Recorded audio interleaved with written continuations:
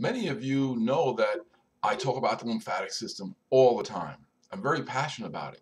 And especially to my family, friends, those of you who have contacted my page, I want you to understand why the lymphatic system is so important. And just think about this. We all have a system in our body, vessels and nodes, that must clean us. It's called the lymphatic system. And it's something I've studied for 20 years. And 10 years ago, I learned of acid-alkaline balance. And basically, in acid-alkaline balance, it's first grade science, homeostasis. Is our body an acid? Is it in balance? Or is it alkaline? And our goal is to be in balance. Again, first grade science, homeostasis. Well, I don't have to tell you that we spend a lot of money on antacids.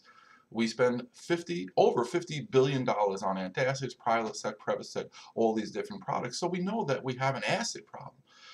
And you don't have to have any symptoms of acid to have a problem. But what's happening when we become slightly acidic? Our body constricts, and our lymph vessels are as thin as our hair.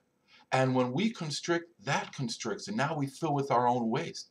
So you can see that if we ignore our lymphatic system, which is something Dr. Oz says is happening, the medical system ignores our lymphatic system because of its subtlety and complexity.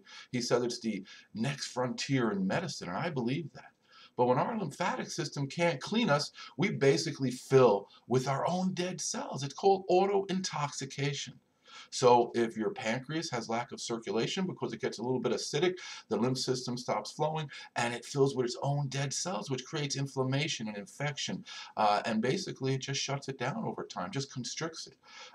This happens in every part of our body. It can happen in your brain with Alzheimer's. They know that it's about dead cell material and that the brain shrinks. It can happen in your ovaries. It can happen in your prostate. Really, wherever you have lack of lymphatic flow, we can have inflammation and toxicity. And that really is our disease. So we can call it pancreatitis, we can call it cystitis, we can call it Alzheimer's or autism, but it's really one thing.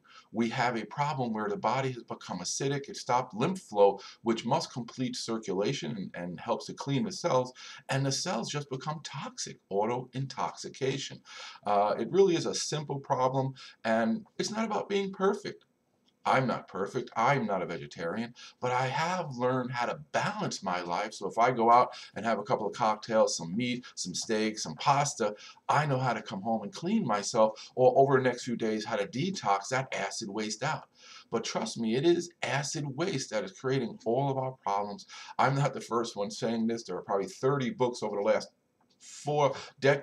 decades that say that acid is the root cause of disease. So if you have any problems, please contact me at lymphman.com. There's a contact page, and I would love to explain your health problem, including acid-alkaline balance and the lymph system. And what most people tell me when I do coaching with them or when they come into my office in Scottsdale is that just hearing my explanation of their disease, of their health problem, makes them feel better because it's real science. It makes them feel like they have control over this.